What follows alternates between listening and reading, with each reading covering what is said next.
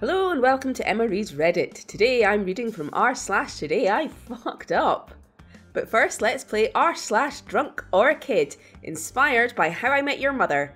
I give you a real life scenario and you guess whether it was a drunk or a kid. This one was posted by Steve11. My sister was running full tilt for the toilet and tripped on a little rug just in front of it. She flew through the air and landed teeth first into the toilet seat. She chipped one of her front teeth. What do we think? Is this a drunk or a kid?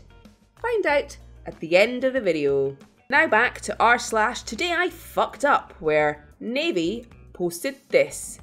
Today I fucked up by successfully breaking my friend out of jail for a minute. This is a story of a jailbreak that actually worked. For a minute. This was years ago, and I will not tell you the specifics, and I will use fake names, but this is the most epic fuck up I have ever heard of, and it was me that fucked up.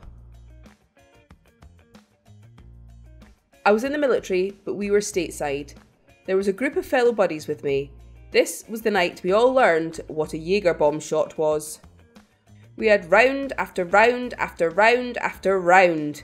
The night went by extremely fast, and my friend Brian decided he would drive myself and my roommate home to our off-base apartment.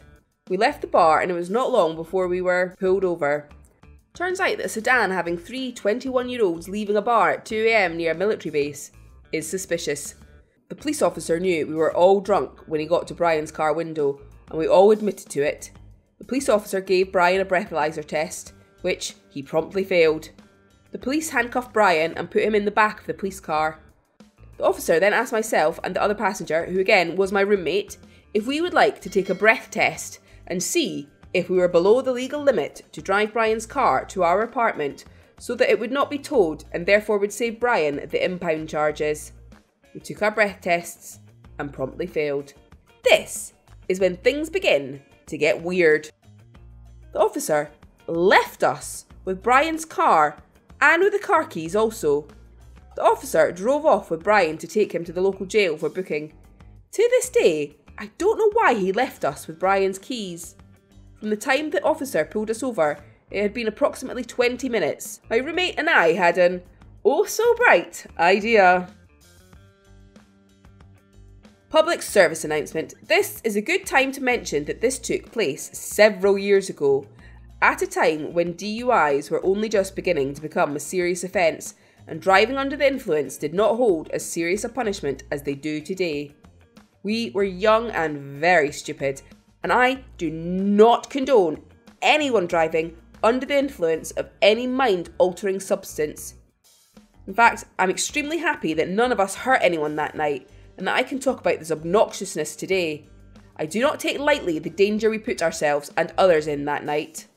This idea was followed by several ideas that escalated very quickly. You see, my roommate and I were military police officers. We felt bad that we let our friend drive us home and he got into trouble.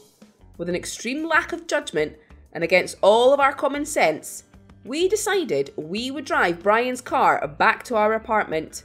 We didn't have far to drive, but this doesn't excuse the absolute stupidity that we were acting upon. At some point between the time we started driving Brian's car and the time we arrived at our apartment, my roommate and I came up with a grand plan of how to get Brian out of jail. This was a multi-stage plan and I will break it down. 1. Get Brian's car back to our apartment. 2. Brush our teeth and put gum in. 3. Shave and get into our military police uniforms. 4. Attach our guard belts to our waists so that we looked like we were on duty. 5. Call my precinct on base and inform the dispatch not to call the jail that Brian was at. Every night, my command would call every jail in the area to check for military members so that we could take custody of them. I knew who was working dispatch that night, and that person just so happened to owe me a big favour.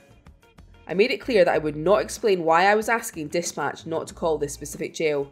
Dispatch agreed not to call. 6. I called the jail Brian was at and told them that I was my command and that I was checking to see if any military members were in their jail. They stated yes, and stated Brian's name. I asked if it would be okay if we come and take Brian into custody. They said yes. 7. Switch cars.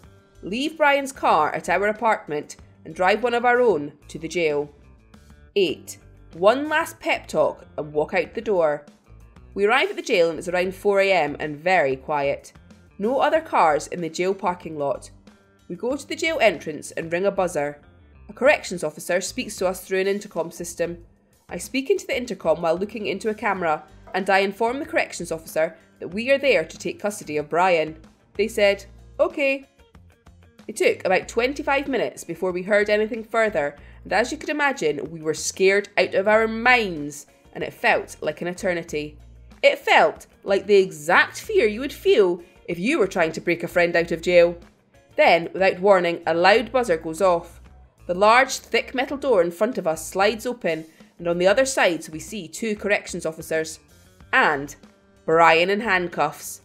I'd never personally seen a ghost, but at that moment, I knew what a person's face would look like if they ever had seen one. Brian's jaw dropped, and his face went extremely flush ghost white. I greeted the corrections officer and told them I will put my handcuffs on Brian so that they can have theirs back. Before doing so, I turned Brian around and gave him a pat down. I swapped the handcuffs, and that was it. I had Brian in custody. My roommate and I thank the corrections officers, and we turn and walk away with our hearts beating out of our chests. We are walking across the parking lot to our vehicle when my roommate whispers to me, "Don't get in the car. Don't get in the car." At that moment, a police officer walks up behind us and looks us dead in the eyes, then asks us, "Aren't you two the passengers of the vehicle I just pulled over tonight?" It was this moment that our hearts stopped, and so did our breathing. Like I said, the parking lot was empty when we arrived. No one, inside or outside of the jail, had caught on to us. It just so happens that the arresting officer arrived to the jail while we were in the Sally Port, waiting for Brian to be released to us. The arresting officer was just sitting there doing paperwork in his patrol car in the jail parking lot as we walked Brian out of the jail and to our car. I'm sure you can guess what happened next. Yup, we all got put in jail. About 8 AM, our command actually came and got us. We got back to the base and they told me to go home and that they would call me when they needed me and to get my things in order because this was not going to go over well. I did just that and then arrived back at my command 24 hours later, and I did not leave for 45 days, and then we were deployed again, so I never got off base again during that stateside stay. I was punished to the fullest extent of the Uniform Code of Military Justice, the military law. I was a disappointment to many people because of this fuck up. I felt ashamed and I took my punishment.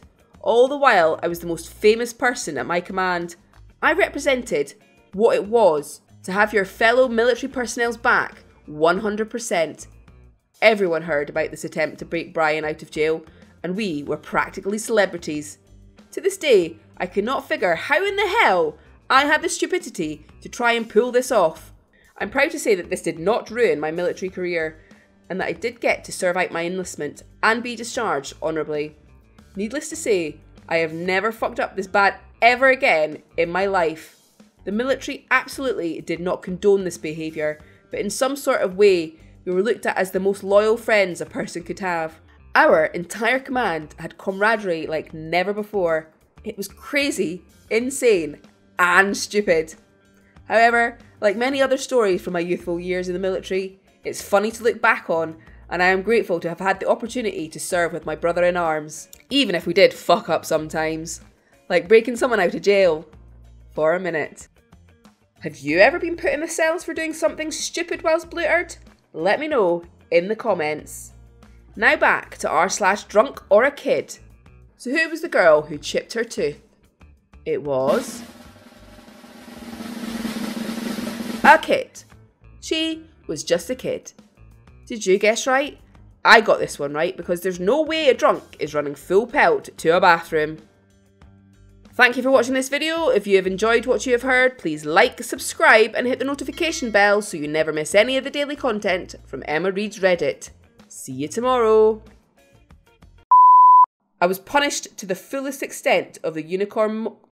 I was punished to the fullest extent of the unicorn code. Unicorn. I was punished to the fullest extent of the unicorn code. Uniform.